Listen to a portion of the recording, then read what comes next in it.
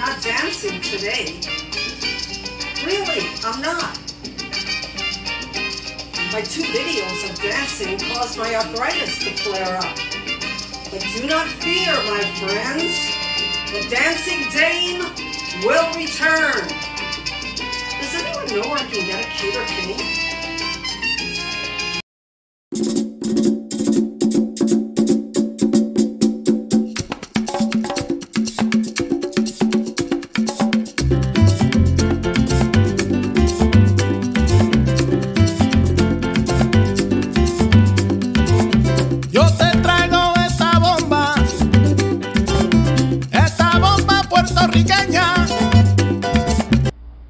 Aloha friends, I took a few days off to reflect on how I can make my channel the most helpful to you guys and to the whole community.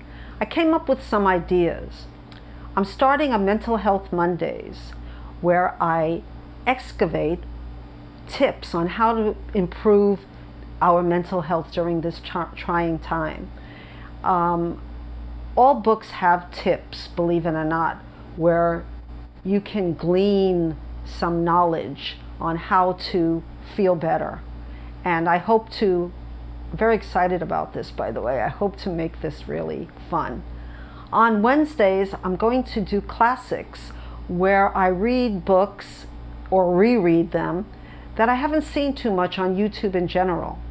And for example, I like D.H. Lawrence, and I haven't seen too many of reviews of him. And on Fridays there's dancing. Just kidding. Fridays I'll do everything else bookish, including tags, reviews, hauls, wrap-ups, the whole booktube thing. Today is my book haul part 2, and some of these books I've read and some I haven't, but I hope you'll enjoy it. So let's get started. The first book I have today is The Price of Salt by Patricia Highsmith. And this is a classic sapphic romance set in like 1950s, which is really cool. And Patricia Highsmith is also the author of The Talented Mr. Ripley and Strangers on a Train. So she's very prolific in thrillers, but this was her first love story. And in fact, they made a movie out of it, and I don't really like this cover because it's the movie cover. I'm hoping to find a non-movie cover. They called the movie Carol, which is one of the characters in the book. And I really, really love this book. But I'll do more on my wrap-up. What I just want to say now is that it's about 2 women, of course, and they meet in a department store. By the way, this is taken from Patricia Highsmith's real life story. It really happened to her. She worked in Bloomingdale's, I read, and this is taking place in a department store. And she meets this woman, an older divorcee, and she falls in love immediately, or lust, whatever. And they go on a road trip together, and they both change.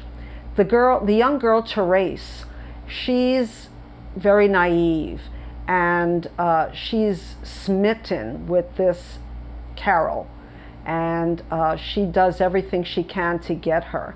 And it's very, very lovely. The words are lovely, and the prose is lovely, I meant to say.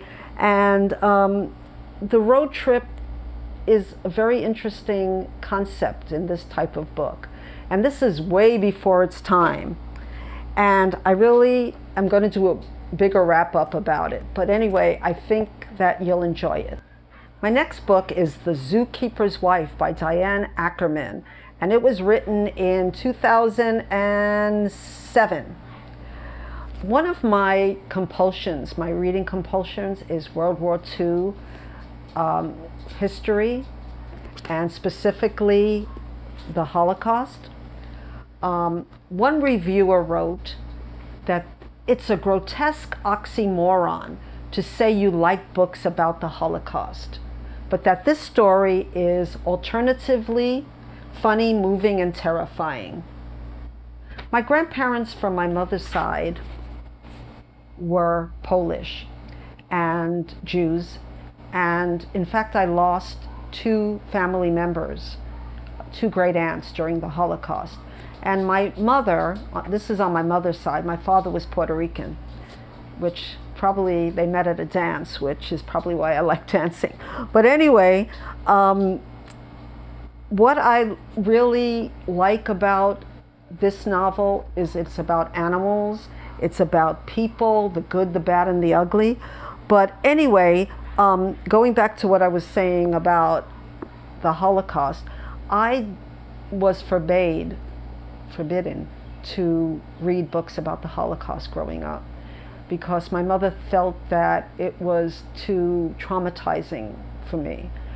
So of course, being young, I had to do my own thing, but it was accidental. I found a book in a friend's house who was a friend, Patty, and she was German and Irish, but she had this book, not this book, and this was in the 50s, but it was a book called The Doll's House, which was sort of a memoir about the author's sister. And it was dark, very dark. It's very hard to get a hold of right now. But I'll talk about that in other videos. But back to The Zookeeper's Wife. I'm really excited, like I said, to read it. I think that reading about the Holocaust should be required reading for everyone, because the numbers of the survivors are dwindling. So it's important for us to remember, to never forget. So I'm so excited about reading this book, because I thought I read every book that came out about the Holocaust, and I'm going to be reviewing some of them after this book. But I can't wait to get my hands on this. Okay. My next book is Mr. Penumbra's 24-Hour Bookstore, a novel by Robin Sloan, around 2008, I think. And it's a New York Times bestseller. And the cover, I don't know if you can see the cover, but it won a lot of awards. And it depicts like books piled up in different directions, and it's very arty. I don't know too much about this book, but from what I know, a college graduate lost his job. He was a web designer, and he looks for a job, and he walks into the 24-hour bookstore. That's the name, Mr. Penumbra's 24-hour bookstore. And he gets a job working night shift, and he notices a lot of strange things are happening. And for one thing, he's not allowed to go into a certain section and read a certain kind of books. And I heard that it's a very interesting human interest story, as well as talking about bookstores, which I love any kind of books about bookstores. And it also talks about how technology and books, contrast against each other and complement each other. So I'm looking forward to reading this book. My next book is Life Drawing for Beginners. And I bought this book, paid money for this book, because it's very different from what I usually read. It's a contemporary kind of romance, and it's about this lady, and she's an artist, and her name is Audrey Matthews. And she offers an evening class in life drawing. She's looking for some extra pocket money and something to fill her Tuesday nights. So she hires a model, and the model is a very reluctant model because she has to be nude. And anyway, she recruits 5 students, each of which have their own reason of being there. And we find out a lot about that during the course of the book. It's a slow book, and it has a very old-fashioned feel to it. It's sort of a 1950s feel. And I like it. I really liked it. It was enjoyable. I can't say it's my favorite book, but I'll do a more in-depth review of it in my wrap-up. My last book is Real World by Natuso Kirino. And this is a very dark book about 4 teenage girls. And they're wading their way through a hot, muggy Tokyo suburb type of situation. And one of them discovers that, well, one of their neighbors has been murdered. And one of the girls thinks that she knows who did it. And he's the, well, I won't tell you who he is. I don't want any spoilers. But this is a very real, dark look into a Japanese part of life that is not really known, teenage life, which is very different. That's portrayed when you go there. I was a teacher in Japan, and even I didn't know a lot of things when I read this book. And it's very psychologically complex and astute and dark, and I'll have more of it on a wrap-up, but I think you should read it. It really is interesting in a very different way than most. I'm not sure if this is YA or not, but from most books that I've read about teenagers, this is quite different. But then I'm not that much into YA, so you tell me how you find it. Okay, so that's the end of my book haul, but I wanted to end with some positivity, with a quote that I made up myself.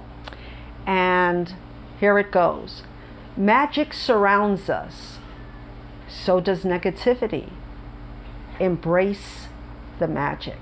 So thank you for watching. Please subscribe to my channel and like, comment, share, and hit that notification bell. For now, aloha.